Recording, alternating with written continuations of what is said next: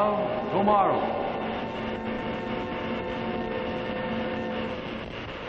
Presented by Chrysler, the name that makes news in watch bands. Tonight, Tales of Tomorrow brings you an electrifying experience, a tense, tingling drama from the Lost Planet. Starring William Coburn and Merle Albertson.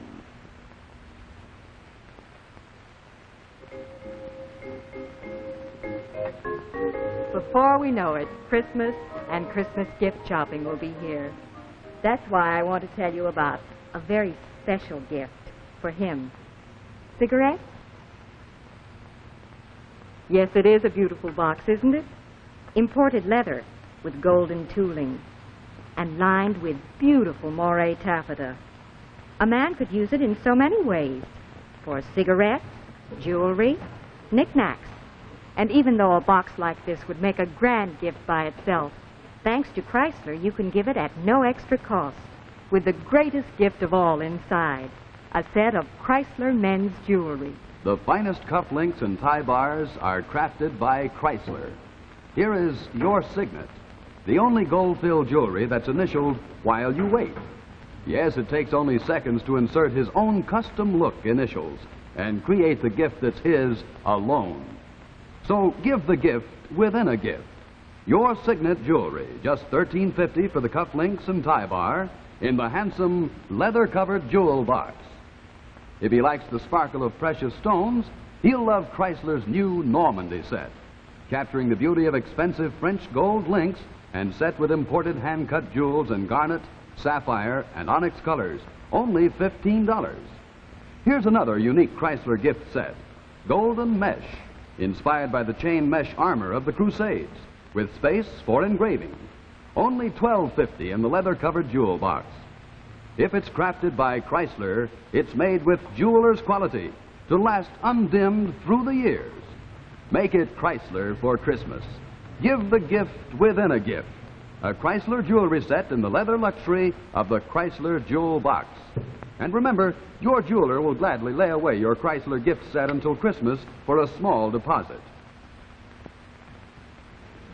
And now Chrysler presents The Lost Planet, starring William Coburn and Merle Albertson.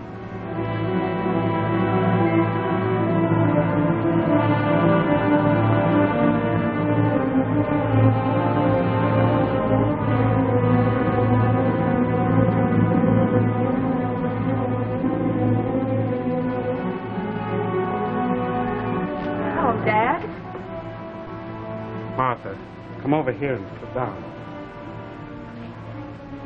Dad, what is it? I've just completed my computations. At this time tomorrow, the Earth will be one flaming white inferno. What happened? That's not our show. Where's that picture coming from?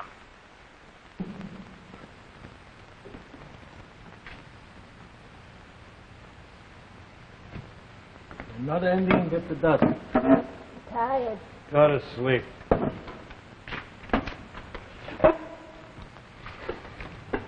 What do you say, Hank? Fine.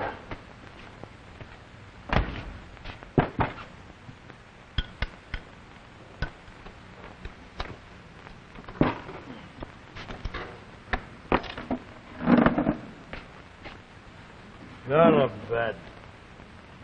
Why should I go to bed? Okay, then don't. Don't ever get married, Hank. They're all nuts, the whole Promise bunch you of I them. won't. I won't. I will never get married. It ain't one thing, it's another. Why don't you stop? I mean it, Hank. Stop it. Get lost. Out of the hospital today, and there's nobody there to meet. Gotta grab a bus all the way up here for myself. You knew I was getting out of the hospital today. Where were you, huh? Where were you? Look, remember, I got to say a very funny joke about a guy who got How do I know what's happened? That picture came from out of nowhere. Get a hold of Merle Whisker if you can. What is it? We were cut off. That picture through the window is going out in place of our show. Hey, Walt says we're going back on the air. Mort, how about running a film? We don't have any. Mort, we can't sit on the standby slide for half an hour. John. Now what? Can you tell us what's happening out here? I don't know. It looks like we just lost the slide chain, too.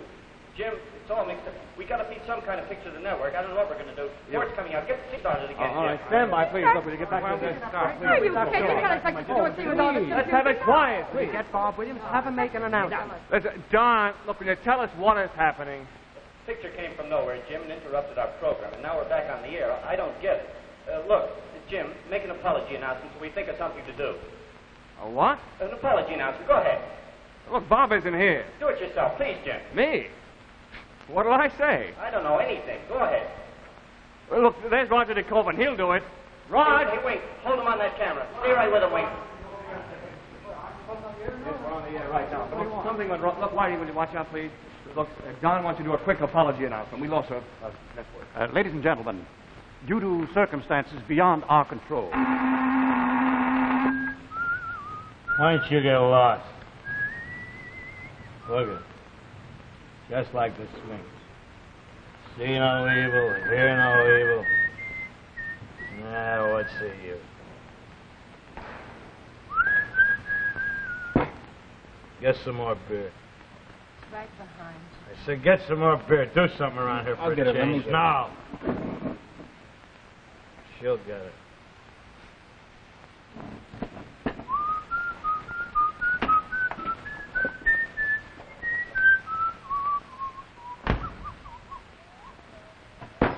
Open it.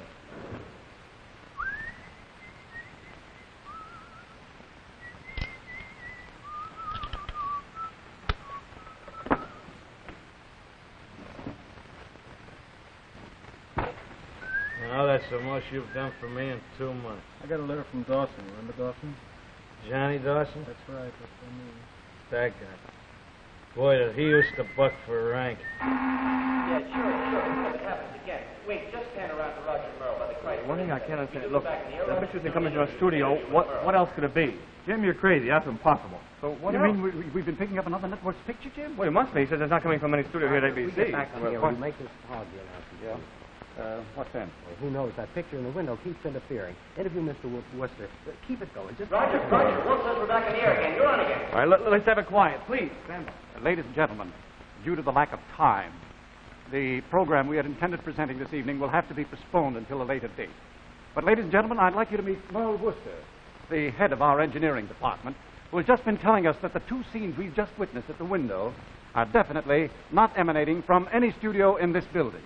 Nor from any other network, for that matter. The chances of one channel interfering with another channel is impossible. Well, then where, in your opinion, is it coming from, Mr. Worcester? I don't think this ghost picture is being transmitted from any studio at all. I think it's a living scene that's actually happening somewhere in this general area, perhaps in an apartment house. But how's that possible? I don't know, Raj. Maybe it's being reflected off an ionized cloud right in the middle of our wavelength, like a mirage. Mirage? Yes. There's a theory that every sound and action we go through is preserved in the ether in the form of electrical impulses. That's pretty theoretical, of course. Well, do you feel then that explains this? I can't explain this. Maybe something's happening in our atmosphere tonight that's accidentally causing the right combination of conditions to produce this special image. You really feel then that the scenes we've been viewing through the window are actually coming from some apartment, some kitchen right here in this vicinity, in this area? Well, they're not coming from any studio. I'll bet my life on. So drink along.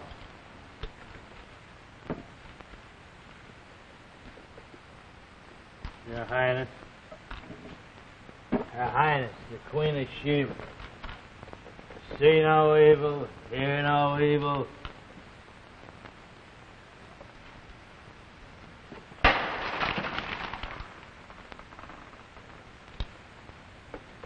What's everybody so quiet about? What's there to say? Anything. Recite a poem or something. Come on, recite a poem. Shut up. What did you say? I knew a poem once. It was a very interesting poem. They taught it to me in high school. It was, the gossips tell the story of the sparrow and the cat, the feline, thin and hungry, and the sparrow was exceedingly fat. That's all I remember of it, I guess. I don't know any more than the first part. I never forgot it. What's the feline? It's a cat. Hello, feline. Boy, it looks good, Bill. How did you get so sweet, sugar? Get lost. If you two people will excuse me, Your Highness.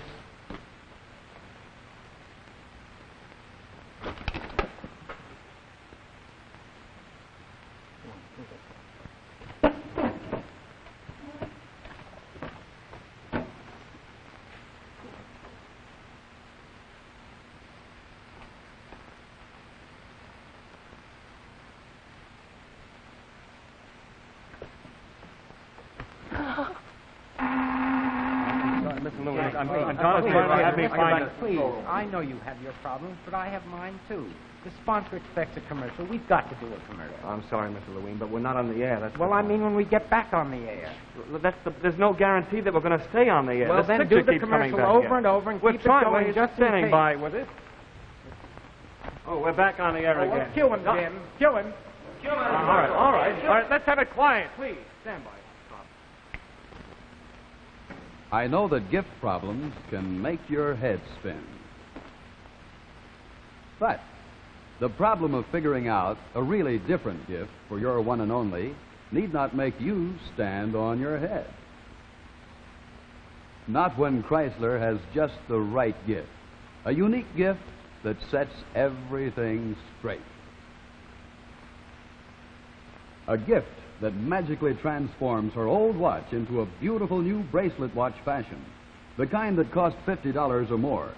Yes, with a one and only Chrysler Golden Fantasy Band, you actually give her a new bracelet watch for Christmas for just the cost of a band alone. Only $9.95. It's the newest note in fashion watch bands and just about the best idea for her Christmas gift. The new slim fantasy band that transforms even the tiniest watch into a true $50 bracelet watch. It's Golden Fantasy by Chrysler. Remember the name. She'll always remember the gift. And whichever style you choose, jewel set or tailored, you can be sure it's right. Yes, the newest Golden Fantasy fits and flatters her watch, whether it's any shape or size.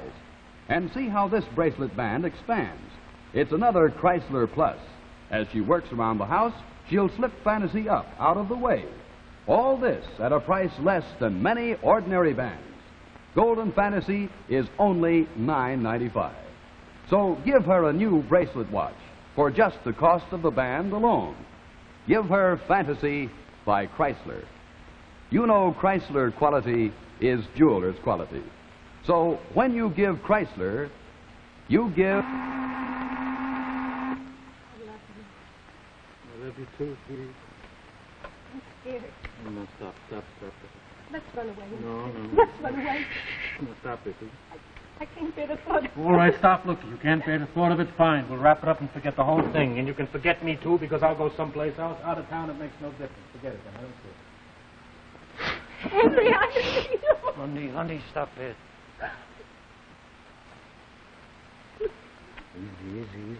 Easy.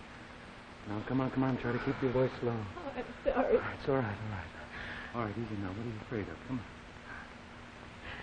Come on now. I'm afraid we'll get caught. All right, so what do you want us to do? Forget the whole thing? Give it up? Get a job? Go away someplace We or something? could both get jobs. No, honey, we please. may No, we're go. not gonna We go. may go. Listen to me. Come on. Shh. Just listen to me what I'm going to say. You've got a perfect setup here. He's got an insurance policy and he's got a business. Why settle for less if you can get more, huh? Think more of his money than you do of me. You mean that? I don't know. I don't care whether you know it or not. I just want to know if you mean it, that's all. Of course you don't. Of course you don't. Don't you understand, sweetie? Without money, love just goes out a window. So The window. I mean it like it sounds. I didn't mean it like it sounds. Come on. When's it going to happen? In a couple of hours, just a couple of hours, when everybody in the building goes to sleep. What if he screams? He's not going to What if scream. he goes... He's not going to scream. I told you he wouldn't scream. He's got to fall 6 floors. 6 floors. He's going to hit the bottom sofa. Catch that last scene? certainly They're did. planning on dumping this guy out of the window. Obviously, that's what they're talking about, man. I know. Oh, hold it. We're back on the air again. We're trying to cover every time they come back to us. We Yeah, have no yeah. way. Yes, Don. He's right. We'll just have to do the best we can. Camera 2, follow Roger there, please. Follow Roger and Jim wherever they go. Well, meanwhile, up in that apartment, they're going to murder this drunk. You saw it, Don. Yes, I saw it. Look, if Merle is right, and this is actually happening somewhere in the city, don't you think we better do something? What can we do? What? Like what? I don't know. I think maybe we ought to make a record of their conversation. Try to pin their location down. Should we call the police? What good is that going to We do? don't even know where they live. Well, maybe some of our viewers at home have recognized one of these people. That's a possibility. Could be. Well, should we tell them how to contact us in case one of them has recognized any of these people? For the last. I'll do it. It's all for the last. The Rockefellers at home. No more beer? You drink too much, pal. Go get some beer. Stores are closed. I mean, stores are closed. It ain't even 10 o'clock yet. The grocery store downstairs is open. Closed. Mickey's always closes at 9:30. Don't tell me what time he closes. 10 o'clock I'll he get it. closes. Let me get it. No.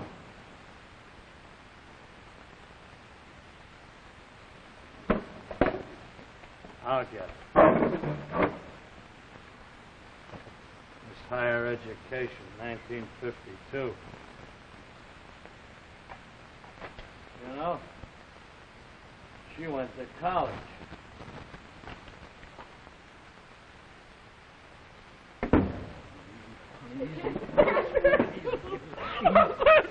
That's all right. In a couple of hours, you won't have to. It's going to be all over, baby.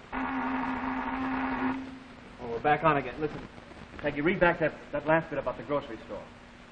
The grocery's downstairs, and she said it's closed. Mickey always closes at 9:30. Jim, it might come under the name of Mickey's grocery store. Try it, please. Go over to the phone. Worth a try. The Red Bull. Here. On the grocery. Keep after him, Wink. Gee. Here. Yeah, here we are. Groceries. Mickey's. There must be at least Mickey's, 30 of Mickey's. them. Have to try them all. Baby, relax. Stop. What if he If he screams, I'll hit him. Leave go. Come on. Suppose they find him right away. And who's going to find him right away? Who's going to find him right away in an alley there? No, somebody. At 1 o'clock in the morning, how can it be? Nobody's going to be there at 1 o'clock. Is that when you're going to tell him? That's right. Oh, God. No. Come on. Look at me. Now, look. Tomorrow morning, somebody's going to come up here and they're going to tell you some very, very, very sad news. And then tomorrow night, it's going to be all over. Who do you think will come I up? don't know who's going to come up. Probably be the cops or somebody else. Cops? That's right, my man. What they ask me They're not gonna ask questions? Stop it, Nose. What have you got here? What have you got? Listen to me. This guy is a lush. He's a character, right? That's right. He gets so drunk, honey, that he lights a cigarette and almost burns himself to death. He gets so drunk, this guy, that he drinks and he falls down a flight of stairs. So he goes to the hospital, honey, right? But what puts him in the hospital? The guy gets so drunk that he runs in front of a bus and they have to send him away to the hospital. He's famous for it. The cops know it. The people know it. Everybody. So then what? He falls out a window. A window. Everybody expects that. Nobody asks any questions. Honey, listen to me. Now look at me. Please stop worrying.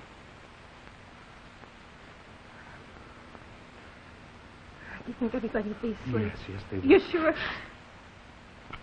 Sure, I'm sure. This is 9th Avenue, and everybody always sleeps very good on 9th Avenue. Ninth Avenue. Come on. Stay with him, Wink. Here's the Mickey's grocery store here at 48th Street, 9th. Wait a minute, there's another one, 24th and 9. Yes, and here's one at 63rd Street. Well, There's 3 of them. Jim, why don't we try? Jim, Yes, Don? Why don't we try all of them? We each take a number. Good. All right, Don. Look, call Belmont 78522. You take them on 23rd. I'm sorry.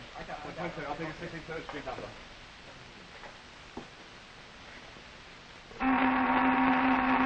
Good, easy does it. Come on, and easy. Oh, that's the good. Shh. It's gonna be over soon. Come close. Yes. That's right. His name is Al. Well, do you know anybody by that name? Well, I want to find out if there's somebody in the neighborhood by that name. Well, he's a medium-sized fellow. He buys beer in your store. He has a wife. Her name is Jean. No, I don't know their last name. You don't know anyone that fits that description? Oh, all right. Thank you. Any luck? Still raining. Don, how about you? No good. Still no answer? Must be closed. Keep on trying. They must be busy. We got to keep on ringing.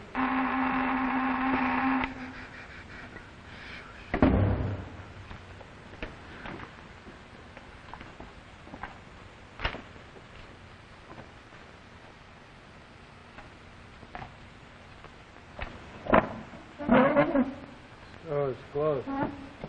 We usually do it. It's closed about 9:30. What cooks? What cooks? What's going on? I was telling her the stores would probably be closed. I know what you were doing. What cooks? What's going on? What's happening? Don't get excited. What do you mean you don't get excited? How long has this been going on? Al, come on, use your head.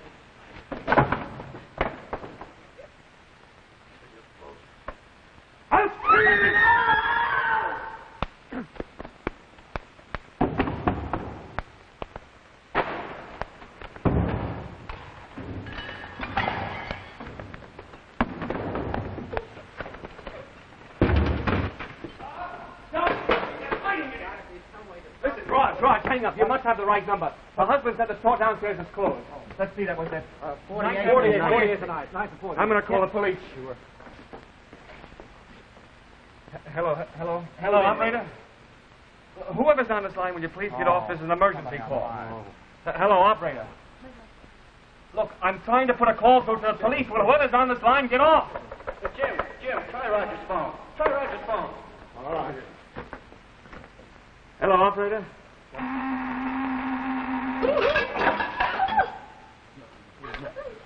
It's not even I'll be fine. Just leave me alone. No, we'll have to take the chance. If he would have screamed, honey, would have been all over, please. Let's run away. No, please. Let's run away. Please, now stop it. Listen to me. Listen to me now. Honey, please listen to me. Now look at me. Look, all you have to do is put a light out. That's all. A light. Shh. Now listen. Just put the light out. That's all you have to do. You don't do anything. I'll do it. I'll throw him out the window. I'll drag him over.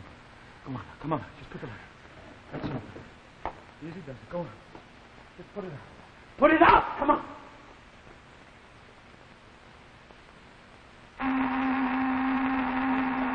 This is a matter of life and death, officer. I can't explain now. There's no time. Listen, in a couple of minutes, a guy is going to be pushed out of a window on 48th Street and 9th Avenue. Yes, that's right. I'm calling from a television studio on 66th Street. But look, don't come here.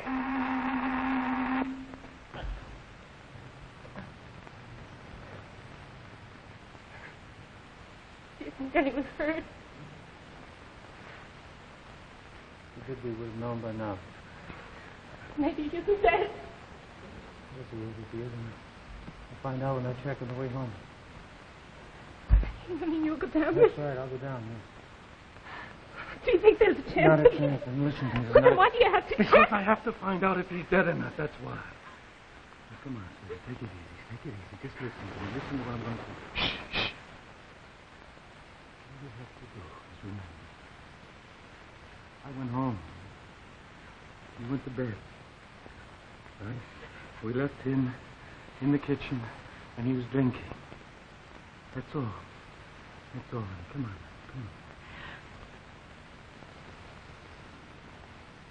What's the matter?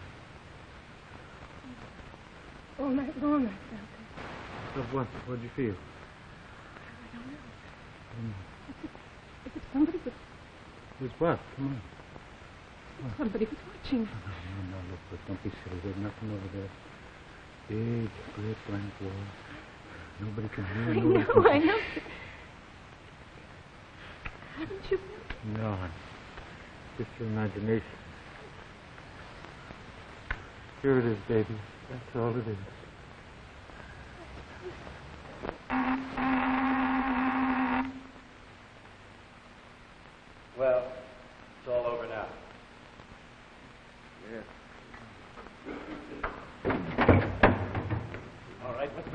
you. Listen, officer.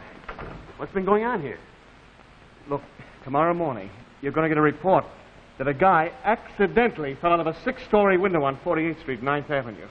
Look, when that report gets in, you can check with us. We'll have further information for you.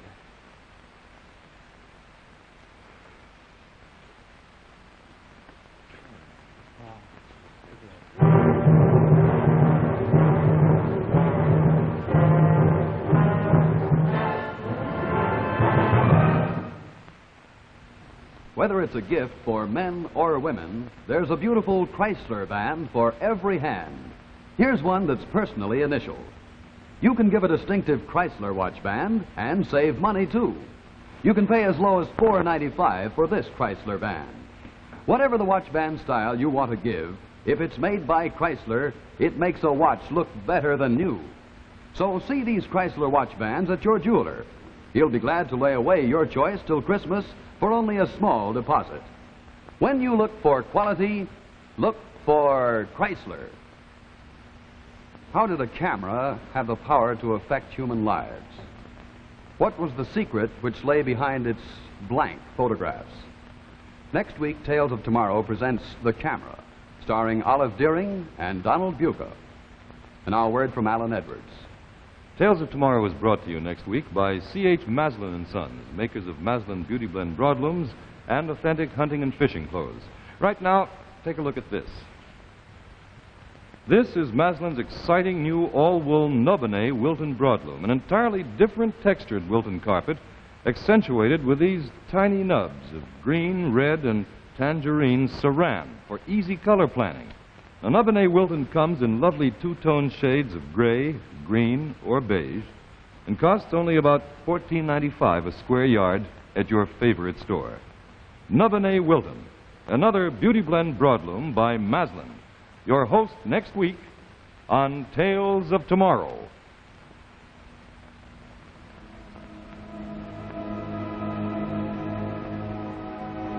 The Window was an original television play by Frank De Filita. The people in the window were Rod Steiger, Frank Maxwell, and Virginia Vincent. The players appearing in the opening sequence of The Lost Planet were William Coburn and Merle Albertson. The secretary was played by Muppet Peter. The following people were played by themselves: Jim Walsh, floor manager; Roger DeCoven, announcer; Robert F. Lewine, agency executive; Merle Wooster, chief engineer; Don Medford, director; Mort Abrams, producer.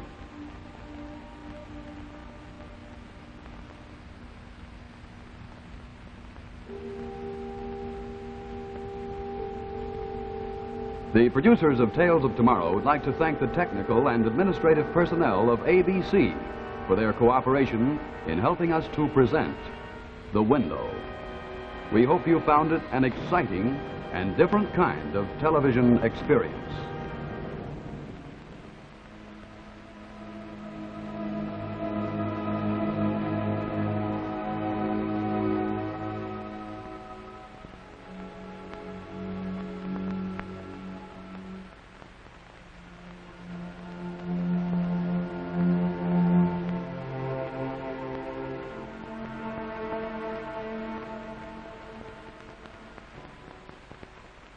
The preceding program, originally telecast by ABC in New York, has come to you by special video recording. This is ABC, the American Broadcasting Company.